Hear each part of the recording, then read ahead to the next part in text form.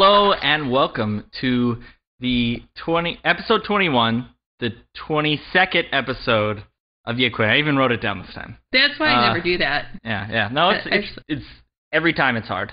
Yeah. This episode of yayQuery is brought to you by TinyCDN, of course, and Wotato, the greatest social networking mashup since real life.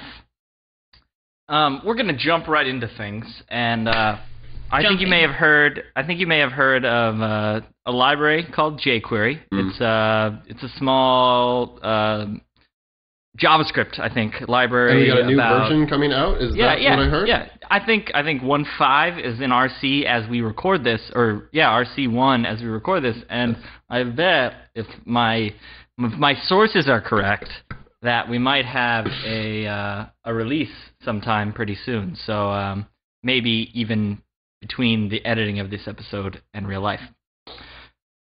So what Adam, do you want to kick us off with what we're going to be seeing inside jQuery 1.5 and what people can expect to get now?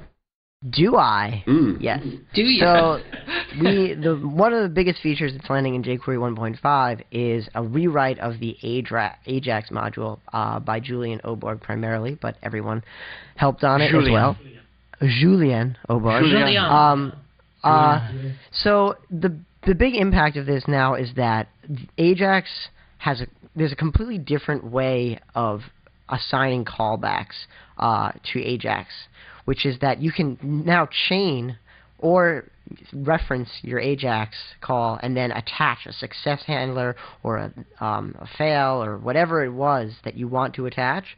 You can attach that in the body of the other code. There's no more. You don't necessarily have to pass a callback directly to Ajax. It allows you to really hook different dependent behaviors at different times, and it allows for a much less mind-numbing way, I think, of dealing with this challenging thing that people encounter, which is like passing callbacks and dealing with when Ajax things finish and then returning back to your normal execution flow. Yeah, so the big difference here is that the Ajax function, so jQuery.ajax, but also the convenience methods, now return an actually useful object.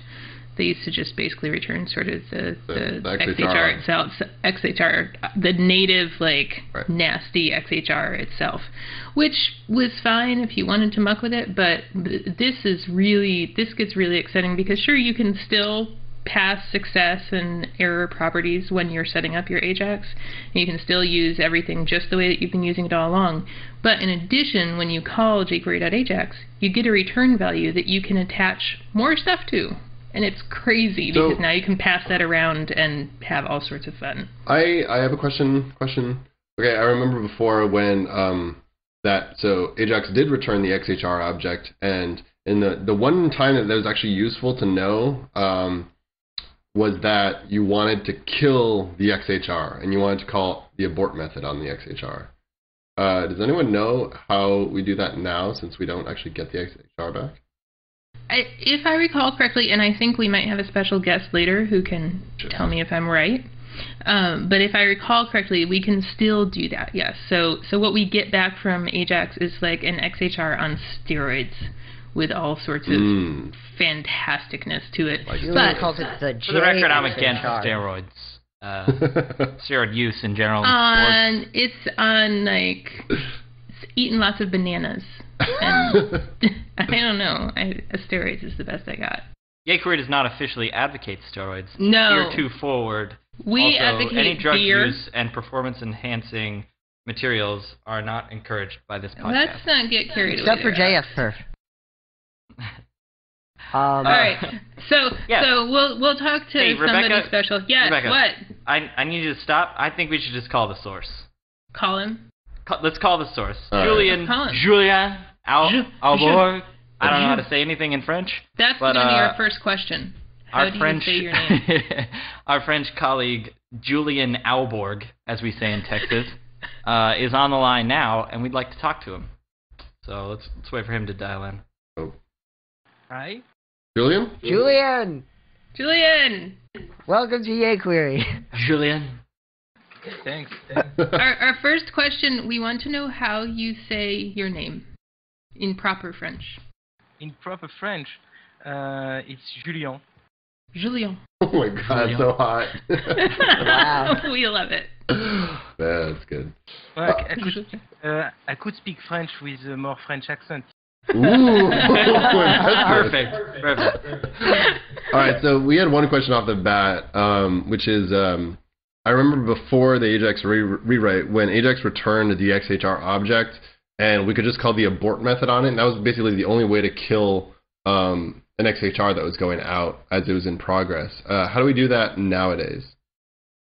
Not sure I got the question right, but basically we have an object that is some kind of emulation of a native XHR, and it's returned instead.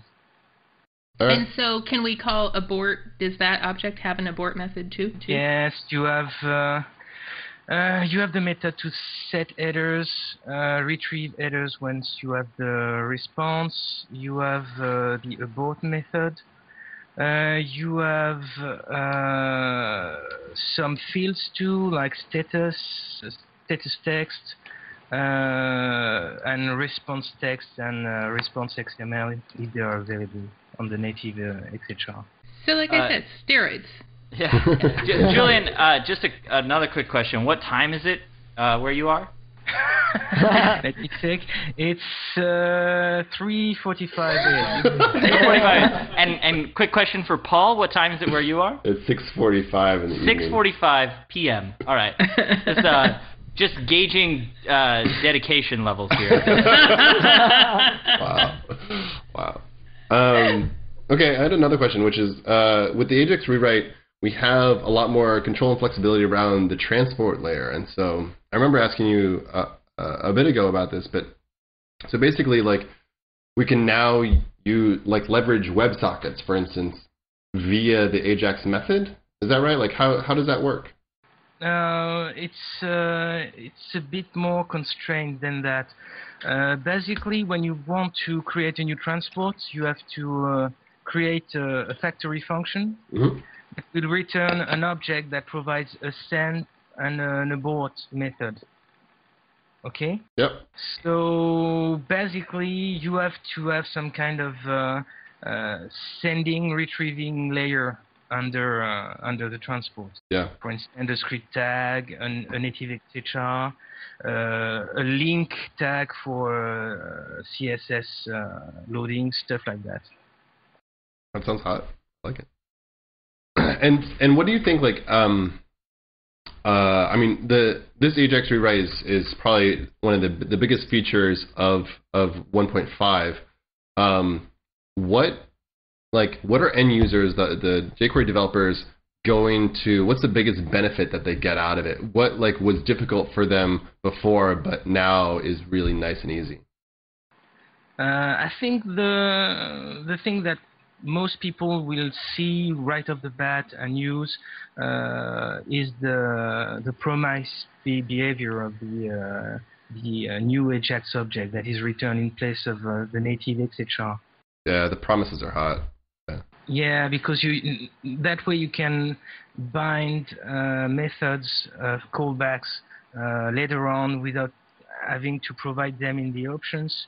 So I can see a pattern where people will store the JXHR object and just call success, error, or complete call methods on them to register callbacks later. Yeah. I noticed you started off that sentence with right off the bat.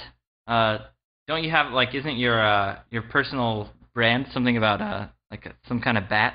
What is it? Oh, I don't know. I thought it was an English expression. Oh, I'm just linking things together that make no sense. That's like the bat from The Tick, is it? Yeah. I don't know. I must have read that someplace, sometime. It was not some English speaker who said that. Well, if you check out Julian's website, what's your website address? Is it just julianelborg.com? Jalborg.net. Jalborg, actually. Okay, just Jalborg. Oh, I've been saying it wrong. I could totally say that correctly. Schauberg. Schauberg. French? Well, look in our show links, and you can look at his website, and you can see his bat logo. Yeah, it's love that. Yeah. He has one of the most clever email addresses of all time, next to this one that I heard on Twitter, of Emilio Adrestevez. That's good. Wow. But Julian has j@uborg.com, right? Like, so it's just Xiaoborg. Yeah, that's pretty good. That's hot. We'll post that in our link. That way you get a lot of spam. I was happy with the domain. Yes. Well, thank you, Julian, for joining us. This has been great. Julian. Thank you. I'm a big fan. Thanks. Have a good one. Take care. Likewise. Wow. Well, that was awesome and surprising and fun, right? So, but it reminds me of a night. Oh no. They ended the real call. FYI, what's happened now is that Paul hung up on everyone. I'm expecting him to call me back pretty shortly. I'm hoping... Oh no, it appears that he's crashed. So I'm going to give you guys the live IRC feed of what's going on. Right now I'm explaining to everyone that I'm narrating what's happening during the outage that is now occurring. No communication is happening, but some part of Paul's computer has crashed. It's right now Alex is misspelling Paul's name and yelling loudly on IRC chat. So now that we have a couple seconds here, I think it's a great time to tell you that the jQuery UI tooltip is currently has been merged to the master branch of jQuery UI, which means that you can expect to have the tooltip in 1.9. And what's really cool about the tooltip that I myself found out earlier this week, that Paul Irish is calling back. So more on that later. Hey, Adam. Hey, guys, guess what? You weren't talking about us just now, were you? No. I talked about you guys, and then I went into a segment on the jQuery UI tooltip, so we can pick that up later. Oh, awesome. Well, we'll cross that off the list and assume you did a great job. It's not done yet. I only teased it.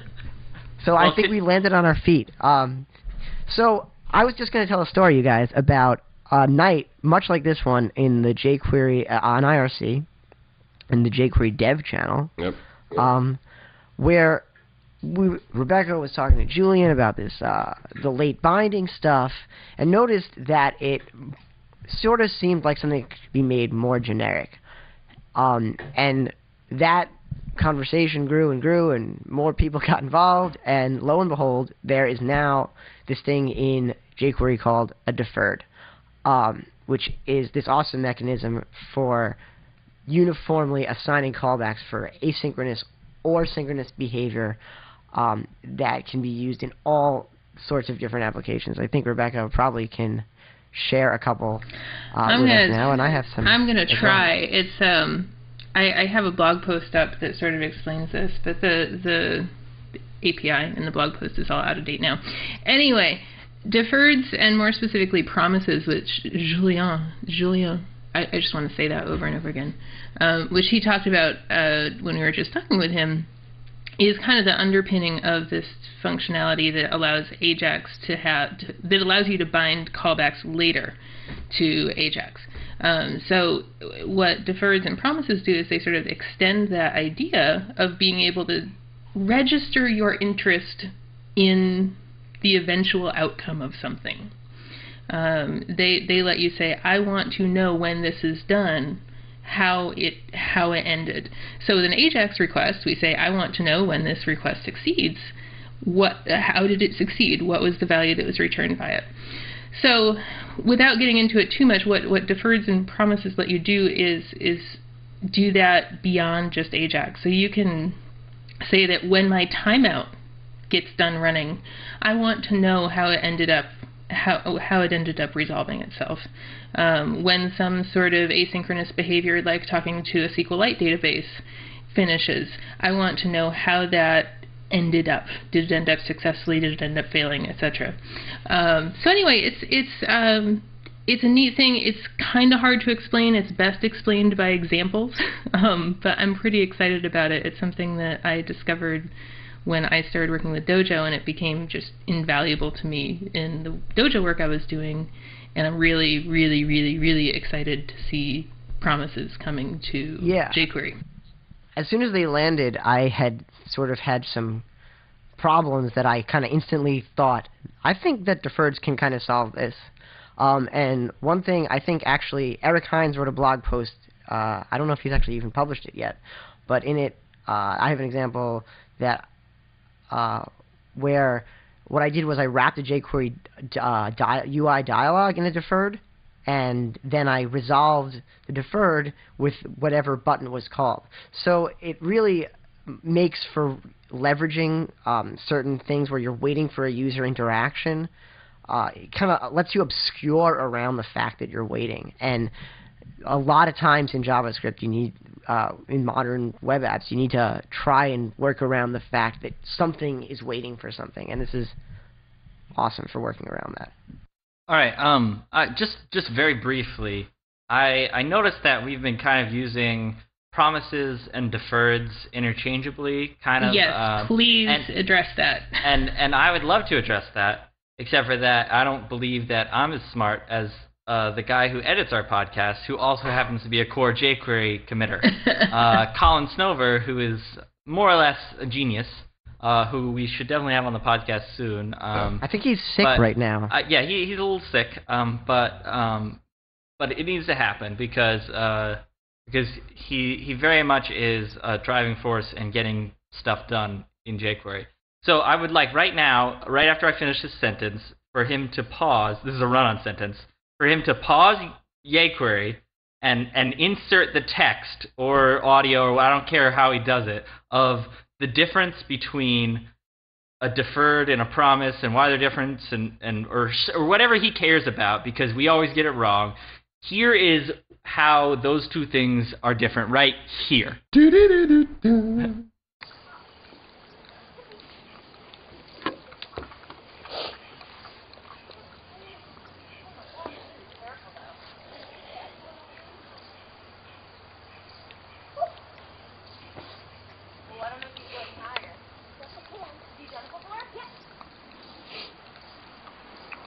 And we're back from that. We appreciate that, Snover. And thank you, Snover. Colin Snover is his full name. Snover is his IRC handle and other stuff. He's at zetafleet.com and owns Wotato, a sponsor of yayQuery. In other words, he's a badass. And thank you for that awesome explanation. Thank you. But we'll move on.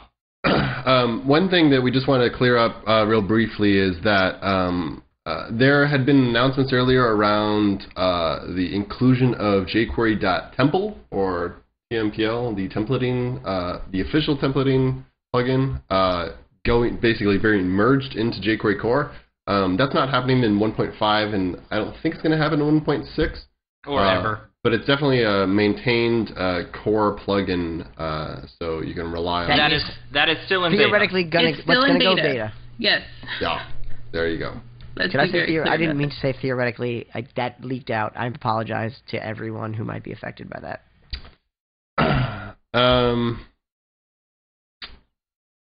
Also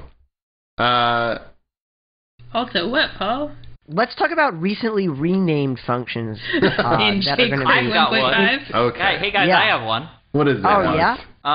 So in the RC that still exists today, currently there's a new function that's kind of a little bit cool called $.subclass or jQuery.subclass, right? Yep.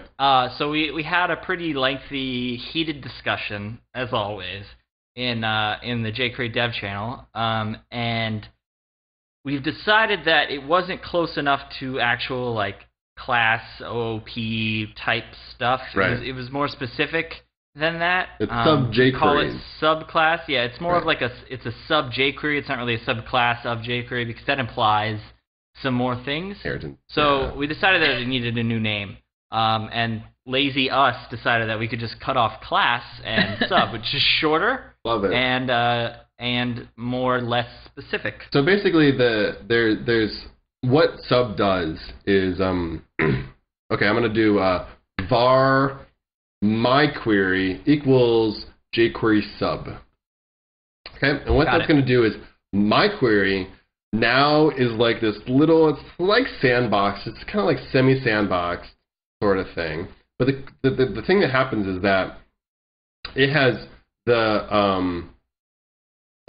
I can basically add plugins onto myQuery, but those plugins don't affect what's happening on the global pages jQuery. So it's kind of like my own little instance of jQuery that I can like toy with to a good degree, and it stays there and doesn't touch the top one. Right. Sort of. And so there are limitations to this that I won't go into specifics about, or else these guys will kill me. But if you want like the limitations of where it goes, you can talk to me in the jQuery channel, because I really think that maybe this needs to move towards like a more full thing, because like data is still shared, for instance. That's an important thing. Your data is still shared between your subclasses. And there's other places where like closures affect things. Right. So be careful. Look into what you're doing and really understand the code behind subclass before you use it. Yeah. There are some really cool things that it does, like a buffered jQuery. Paul will explain what a buffered jQuery is. Sure. So essentially the idea is that when you cause a browser to reflow, when a browser reflows, it's a cost.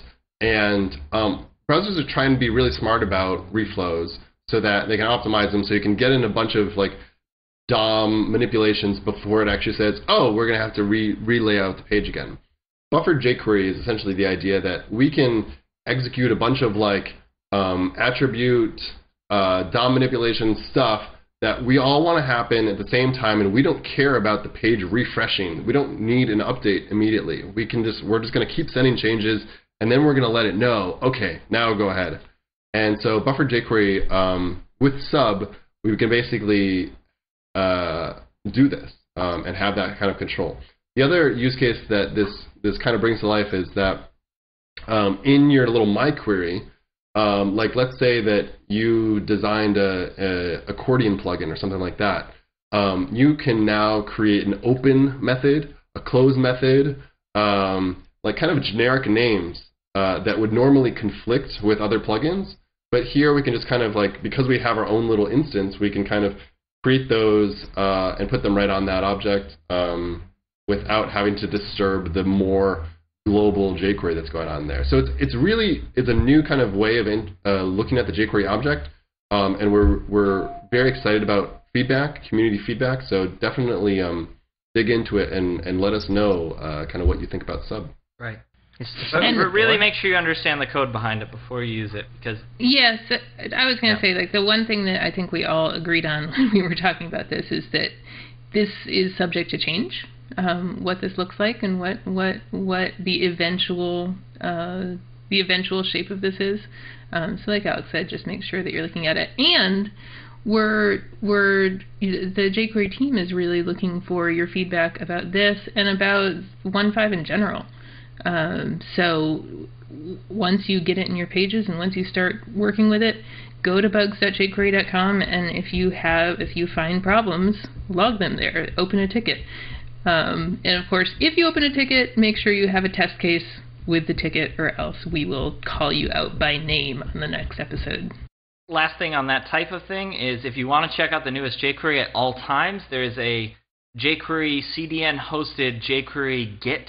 We'll post the link for it. It's code.jQuery/jQuery-git.js, and that's going to be the most recent Git thing. We may have talked that, but you can test out your code just by subbing in that CDN hosted file, and it's going to have all this junk in it, constantly updated, which is awesome in like JS Fiddle and things.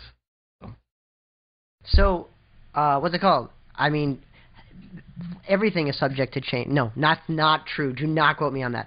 But as soon as jQuery 1.5 wraps, we're going to start looking towards what's going to happen in 1.51, but also in 1.6. So if you want to get involved in that, the avenues are open, and the wheels are greased. Yeah, great. Good job. We also have, I think they're bi-weekly, right? Are they bi-weekly? No, they're weekly. They're weekly. Every week. Okay, every week on Monday, in the morning for me at least. Noon Eastern. Yeah, well, okay. So jQuery meeting on Freenode. We have an hour-long meeting talking about kind of the status of jQuery core development. So it's and we're very excited to get all the community involved, get them in there. If you have questions, ask. And we're basically planning out kind of the next iteration of jQuery development. So. Right. But we encourage you to lurk for like a week or two, just so you know how it goes, and you don't slow things down. Not that we hate you, it's just you're annoying the first time you're there. So just don't talk the first time you're there, and then the next time it's like, oh, this guy's been around for at least a week, and it's just we have a lot to get done in an hour, so I don't want to prevent you from being there. Wow, you hate I just people. want you to be respectful. That's all. That's all. Some people, some of our listeners so nice, happen man. to be bad. Also upcoming, I heard from a little bird that the Bay Area jQuery conference is coming up this year, April 16th and 17th, probably in Mountain View, California. That's unofficial. Unofficial. Don't quote me. Says the guy who bought plane tickets to London. Bird from a bird. Shut up. So that was an enjoyable trip. This is like interesting information, not a actionable. travel advisory. Yeah, do not buy plane tickets based on this information. Actually, so one thing that would be a really... Oh, damn it, Paul, I had a great one. Oh. Damn you. All right, rewind, Adam, go. All right, so... What's it called? I bet it was a really ugly situation when you found out that your plane ticket had been bought for no reason. Why don't you tell us about that or any other ugly situation that you may have gotten into recently? Crazy that you mentioned ugly situations. Crazy.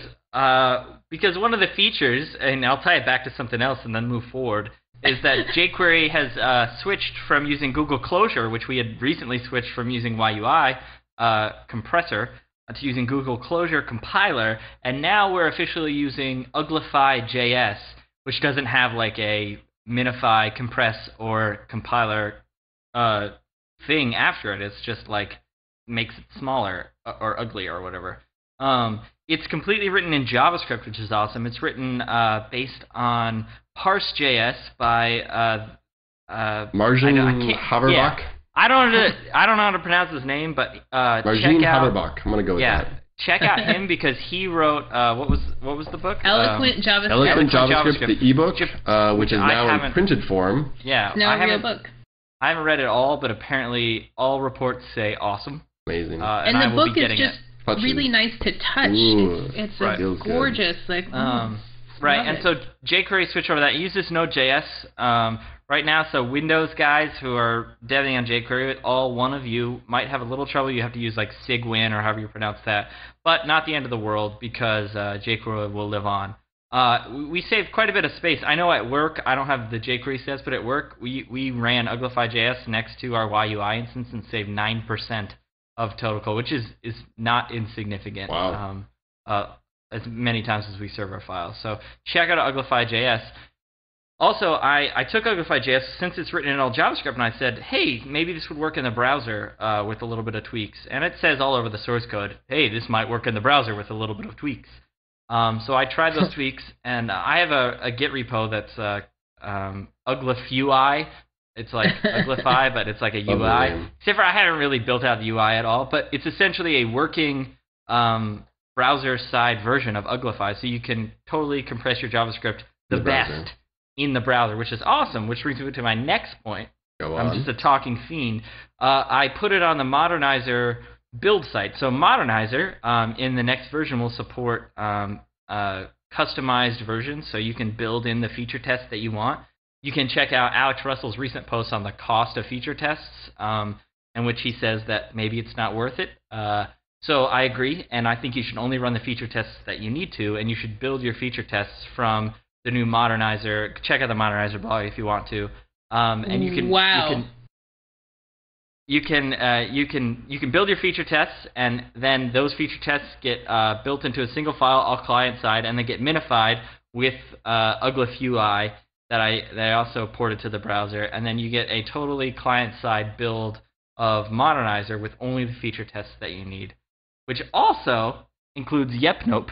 JS, which is another one of my libraries. We're including it as modernizer.load. This is more information than anyone could ever handle.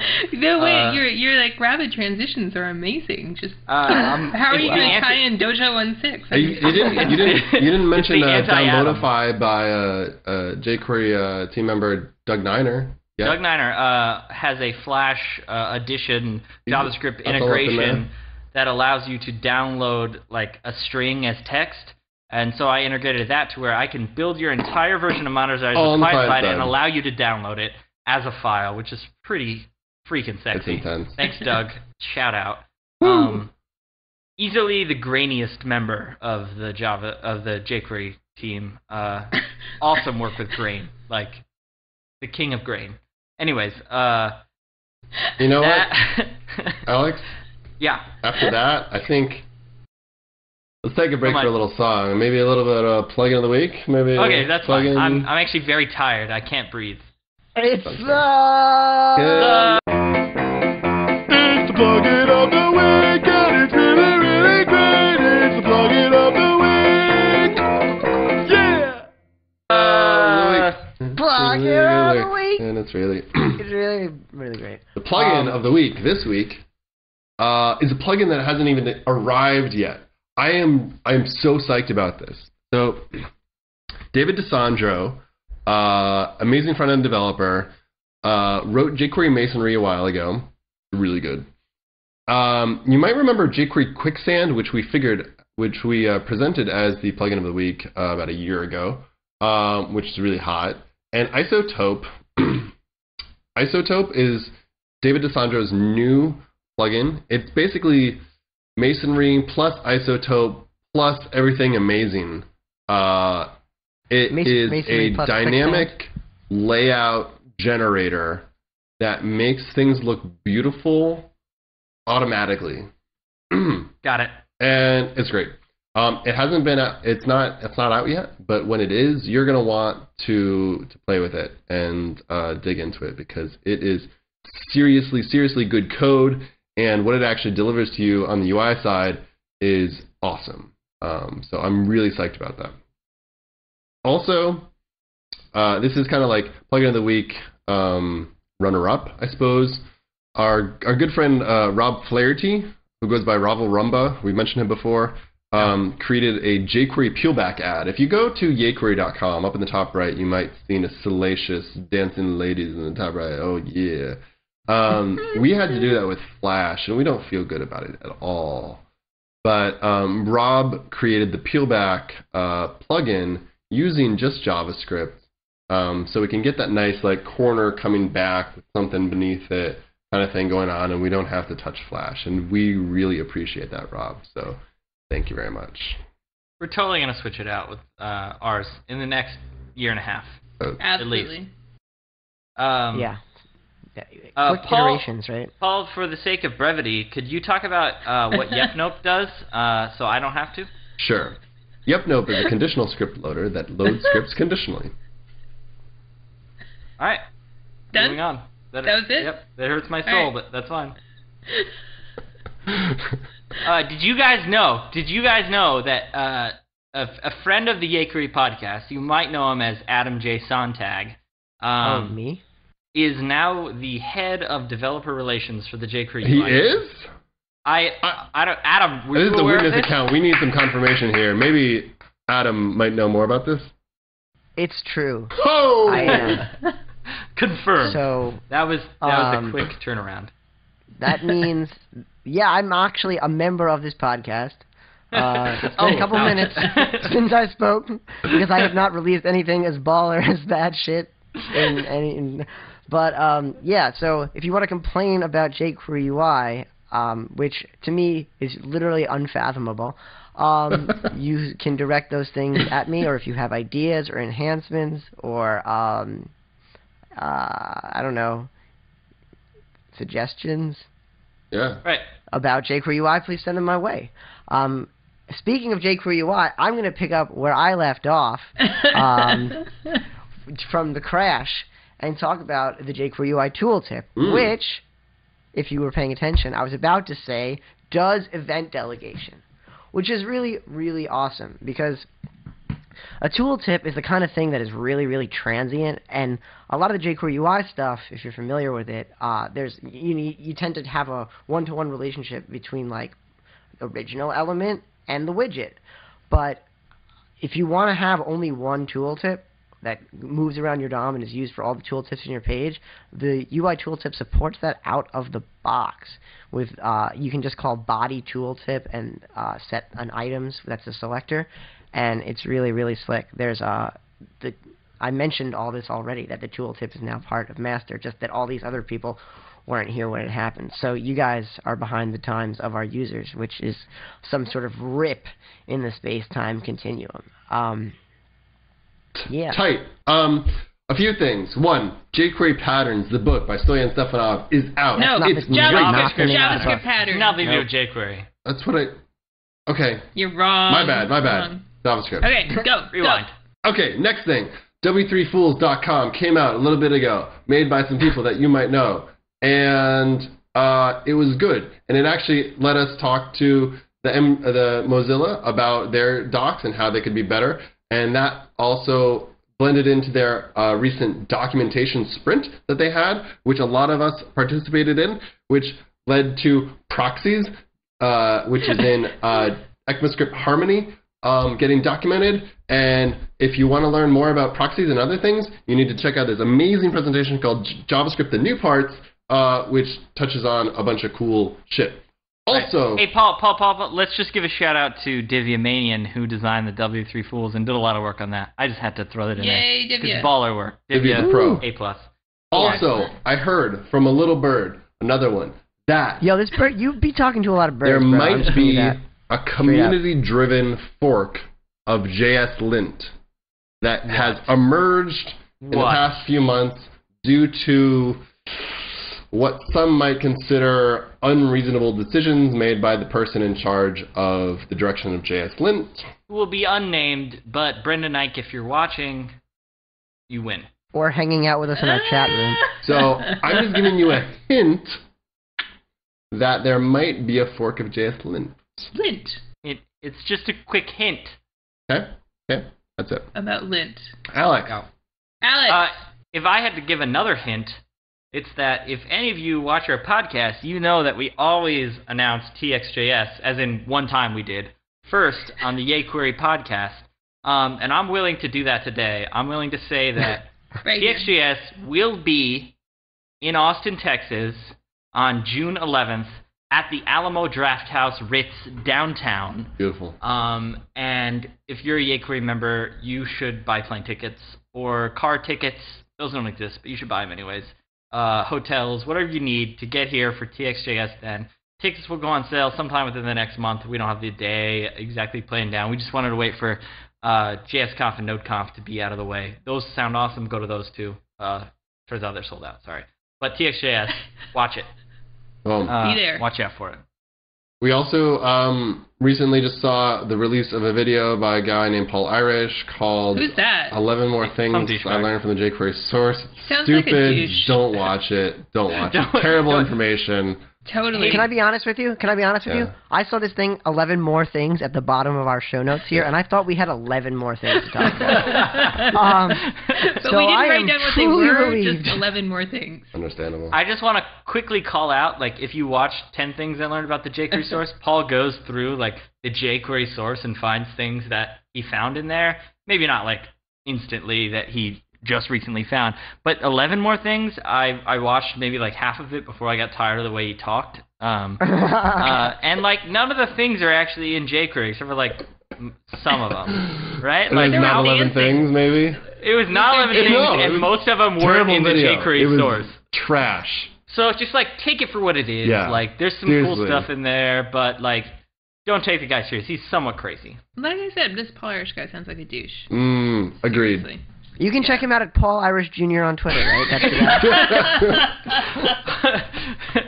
guy. Paul Irish Jr., yeah. All right. Yeah. Thank you for All right. watching another episode of yayQuery, brought to you by our sponsors, TidyCDN and Wotato. We appreciate... Whoa, Tato! Whoa, Tato. All right. Bye, guys. Bye. Peace! Every time I hear him talk, it gets sexier. Like, I'm gonna have to change clothes after this.